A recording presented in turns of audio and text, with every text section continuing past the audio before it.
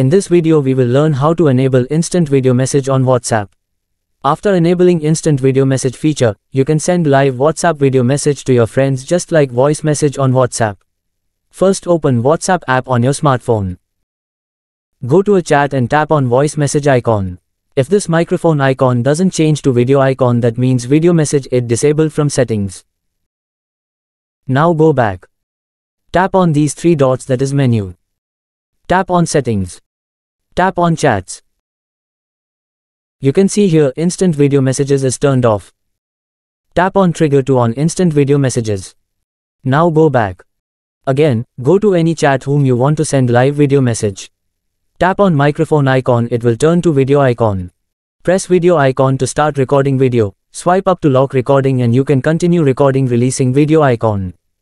Tap on this rotate icon to switch between rear and front camera. You can send instant video messages up to 60 seconds. Tap on send icon to send after recording video. Now you can view video you have sent. That's all.